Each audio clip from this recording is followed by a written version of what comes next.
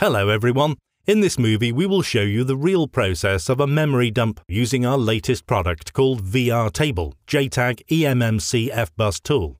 For this movie we will use an ST26i board and RIF box working in JTAG mode. First, let me tell you more about the VR Table configuration. The reading device, which in this case is a RIF JTAG box, was placed on the VR holder stand, which holds the device safely in place, so it can't move while we perform the reading or writing process. Using a VR holder also ensures there is a short distance between device and motherboard, which is very important while reading and writing data over EMMC or JTAG. Connection of the VR table to your PC is very simple. On the back of the VR table we have a USB-A socket to which we connect the JTAG or EMMC device. Here the VR table acts as an extension cable or hub, so we're avoiding cables on the desk. To the front USB socket B, we connect a cable to the PC. We use a standard USB A to B printer cable for this, which you can find in the set. Now let me tell you how we mount the PCB motherboard in the VR table. In the VR, we have a special mounting system which holds the PCB safe and in place, which prevents movement of the PCB during the connection process. This means it's possible to move the table once the VR arms are configured.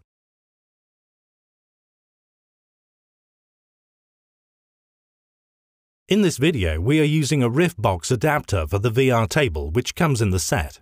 The adapter has an IDC connector on one side and banana connectors on the other, which you connect to probes.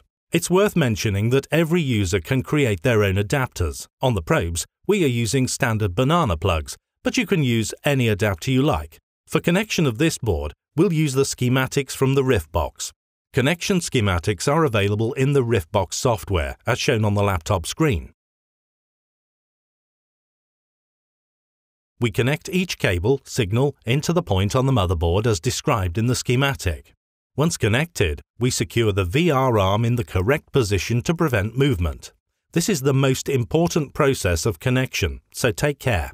After a few tries, it will not take more than 5 minutes to connect 8 or 9 signals for the JTAG. If you complete this process correctly, you will read memory without any problems.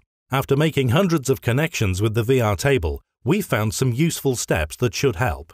First, locate the adapter signal you want to connect on the schematic or diagram. Second, connect the cable into the probe. Third, place probe on the pad or element to which you want to connect.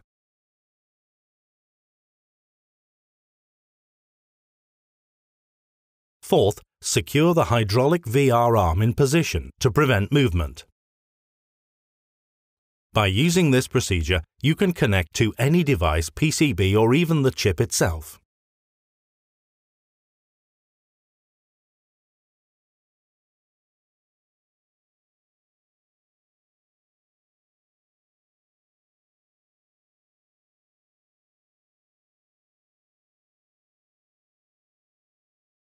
It is worth mentioning that the VR table allows you to work on a PCB without damage to the device itself.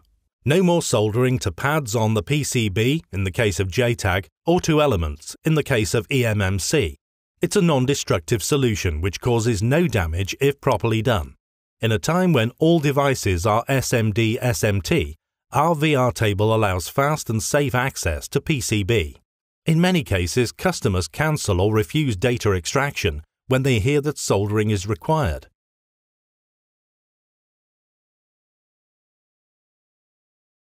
With VR table, there's no need to solder at all with JTAG or EMMC.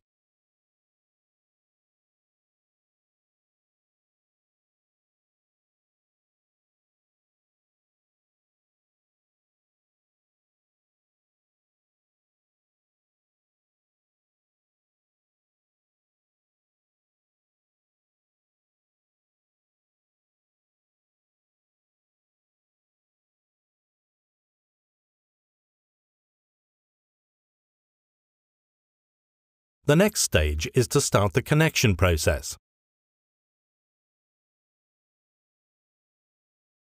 We connect the VR adapter into the RIF box and need to connect the power supply to the phone PCB. This process can look different on some boards. Some need only external power supply, some also require a USB connection. In most cases, a DC power supply of 3.6 volts is okay for this process.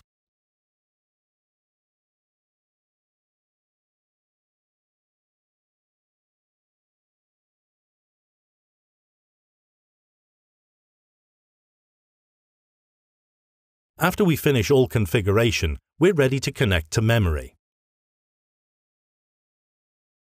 First, we connect to target PCB to check connection and get ID. We see here that connection was established successfully. And now we can start the memory dump.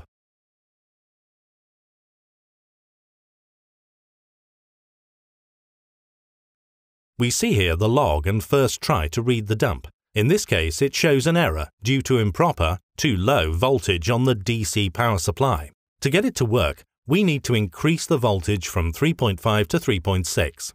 After changing the voltage to 3.6 volts DC, the process should start correctly.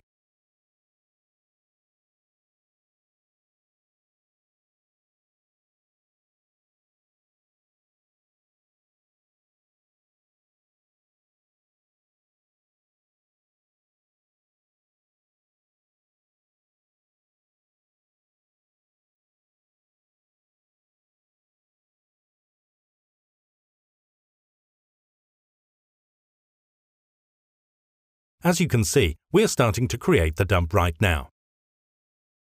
The whole process depends on partition or memory size and can take from a few minutes to a few hours. Then you can analyze recovery data deleted or lost using free AutoSci or any other commercial software. As you can see, the whole process was performed in less than 5 to 6 minutes without any damage to the PCB. No soldering, and no need to use external jigs or special knowledge. If you have an EMMC connection, it will take less time because you'll only need 3 signals, CMD, CLK, DAT0, instead of 8 or 9 for JTAG. Thank you for watching. More videos soon.